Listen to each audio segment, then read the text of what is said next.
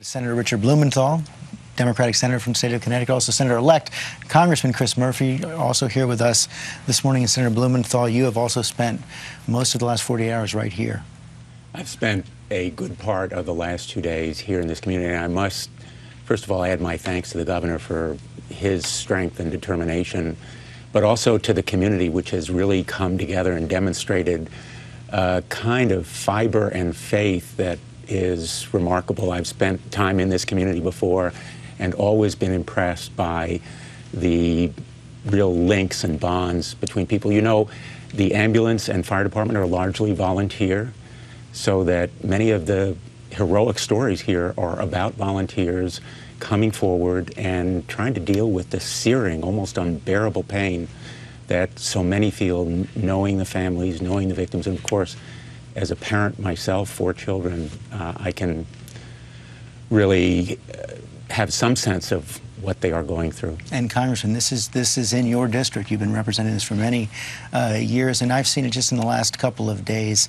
This is a community that is tightly tied together. Talking to Monsignor Weiss yesterday, he had baptized many of the children in that school. You want to talk about the quintessential small New England town? It's Newtown. There's a Labor Day parade that's the pride of this community that runs through Main Street every year, and every single school and community group plans the entire year to be part of that celebration of America. It's a small town, a very tightly knit town, a town that probably grieves a little bit deeper because this incident, because everyone that was taken was within a few square miles of each other, will be more difficult, but a town that can rebuild because its faith is so strong and because its ties to each other are so strong. There's been miracles that have happened every day since this tragedy hit, and it points the way towards the way that Newtown, because of its close-knit nature, can heal. The schools here are going to be closed tomorrow. What is the step-by-step process going forward after that? Well, I think that's going to be a consultation with the First Select Woman and the Board of Education. I think it's important for students and for faculty to be able to process this together. And so I think there is a need for this community to get back to some semblance of a schedule.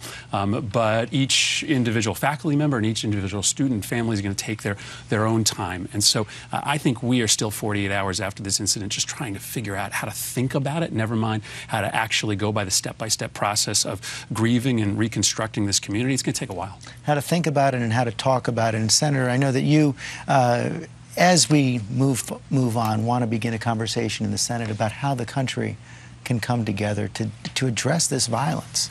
You know, I come to this issue with a background of almost 30 years in law enforcement, both criminal Attorney General and civil, as a United States Attorney, the Chief Federal Prosecutor, and then 20 years as Attorney General.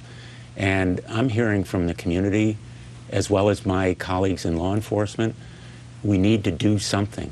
And I'm hearing from my colleagues in the Senate around the country, some in states like Wisconsin and Colorado, where there have been similar horrific, horrible tragedies, maybe not involving children with this kind of incomprehensible kind of circumstance.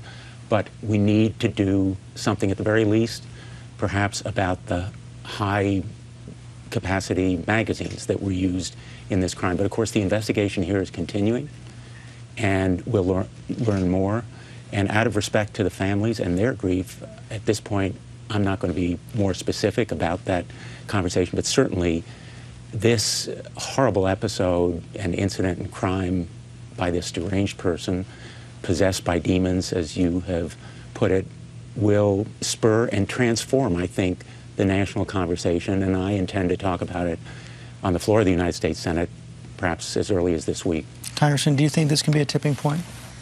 Well, I think the tipping point should have happened a long time ago, frankly. And as I think eager as people are going to be to find some simple solution from a policy standpoint, we have to acknowledge that there is no simple solution, that yes, there needs to be a conversation about gun control, but also about the way we treat mental illness, also about the culture of violence in this country, which may have contributed to the way in which this very disturbed young man thought. This is going to be a very complicated process. of asking why, but we also have to admit that it's going to be a very complicated process of figuring out what to do from here.